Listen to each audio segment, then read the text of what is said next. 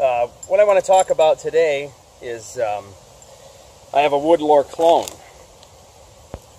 It's made by Gray Wolf Knives, 5/32 thick, 01, with Osage orange handles, a brass lanyard tube, brass fisheye bolts.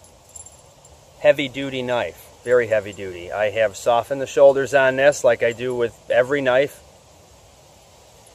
Get that transition down a little bit. Anything you can do to make the knife work to, to meet your needs, your criteria. There isn't a one size fits all.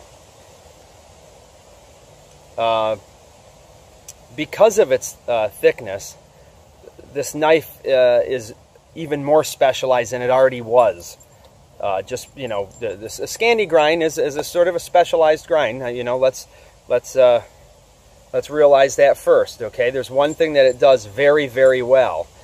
Okay, and the thicker that you get, the less other things it does well, like food prep, for instance, cutting potatoes and carrots and things like that with this knife are a bear.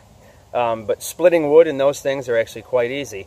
Now the difference between this and Ray Muir's knife, obviously, is that this does not have the distal taper. This isn't even skeletonized, so you do have a little bit of a handle heaviness. Overall, this will do all of your bushcraft tasks. Truncating at times can be a little difficult. You know, you're batoning to go down through a sapling, maybe to get a tent peg or a shelter pole, and because of this low height grind where you meet this stock thickness so fast, sometimes it can almost feel like you're backing out of your own cut.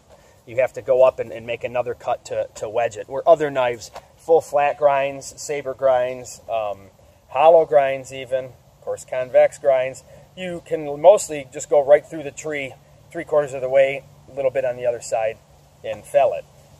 It's a little bit different with this. Not that it can't be worked around. This is just some maple that I chopped off with that little hatchet there, axe, whatever you'd like to call it, off of this chunk right here. And I split it up with the axe, and a lot of that I think is just out of habit.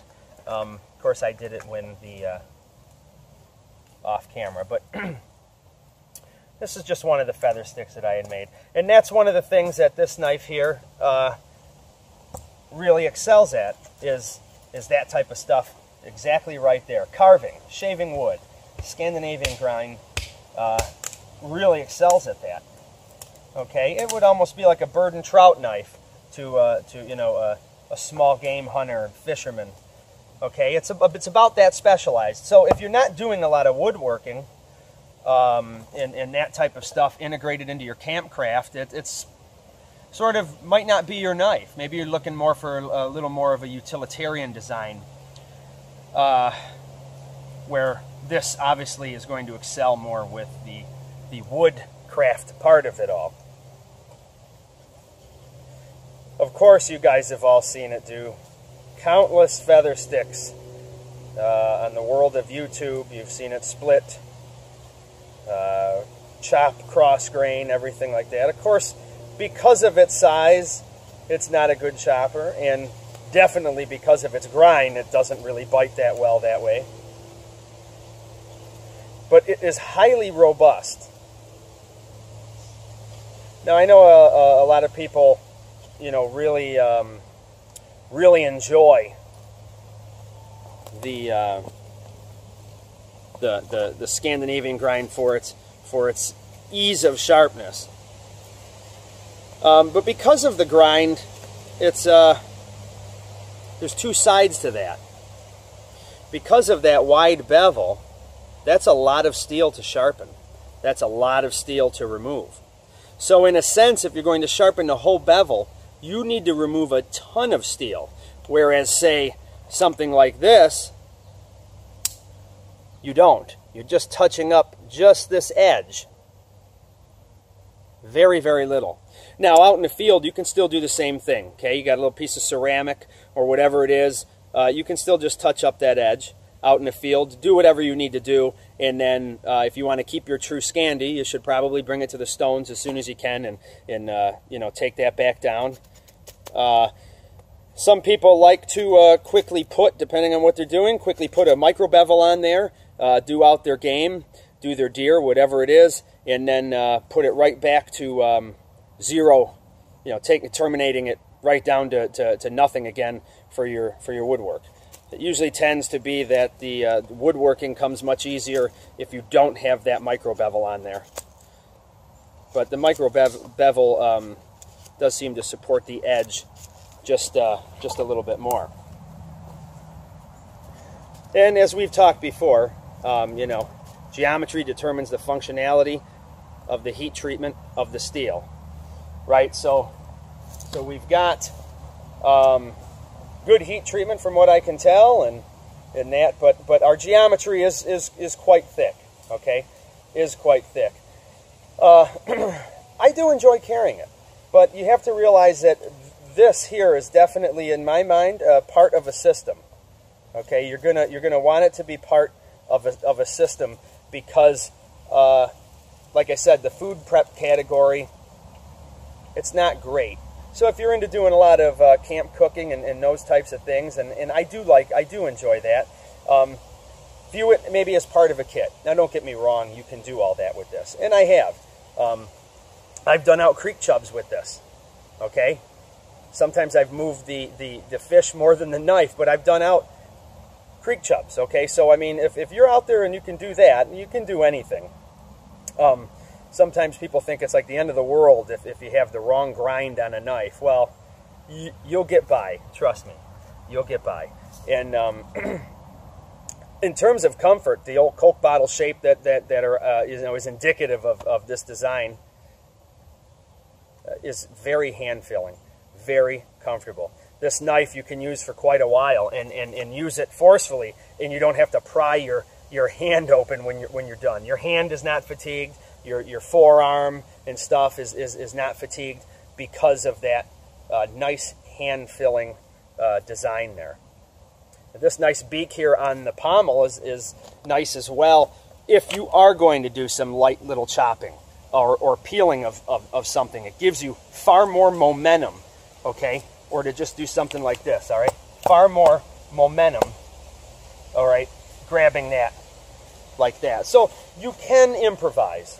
You can improvise, you can adapt, and you can overcome if you do choose this knife. Like I said, its application is going to be mostly geared towards the woodcraft, bushcraft style stuff, all right? If you don't find yourself doing a lot of this stuff, it may not be the right knife for you, all right? There's, you know, dozens and dozens and dozens of knives out there that will split wood and make feather sticks. Okay, there's a lot of them.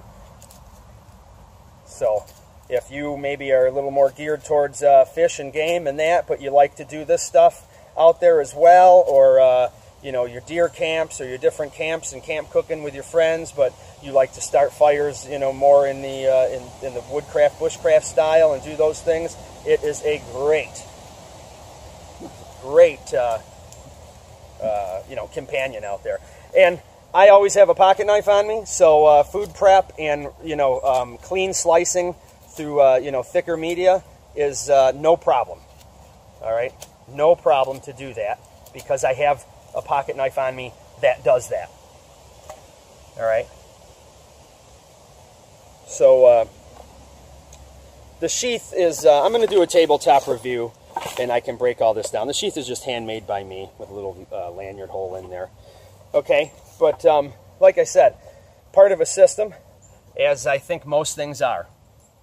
Okay, any good woodsman has a system of tools. It's great entertaining the idea and even going out with one tool.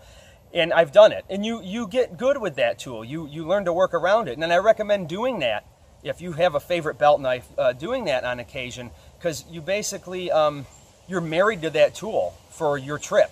Whether your trip is a day hike and do, you know, or overnighter, multi-day or week, multi-week, you are married to that tool. You know, don't set yourself up for disaster. You know, always test things in your backyards first, whether it's winter gear, sleeping gear, knives, axes, shoes even, you name it. You know, you don't want to start your 15-mile hike over the course of, you know, 2 days, you know, with a brand new pair of boots that you never tried before, because it could turn disastrous. And it's the same with tools. All right, so it's not that I oppose the one tool option, I just don't generally roll like that. And like I said, most woodsmen don't, in terms of their, you know, it's a kit mentality. You have, you know, an axe, a hatchet, saw, a pocket knife, a Leatherman, whatever, your belt knife. Some people have, you know, 2 fixed blades and you know, a bow saw. Whatever your combination is to allow you to achieve whatever you need to achieve is fine, as long as it's working for you. This style knife happens to work for a lot of people, and it does work for me. And of course, the better you get, just about any knife will work for you. But like I said, I'll do a tabletop review, and we'll look at this knife a little bit closer. Thanks for joining me again.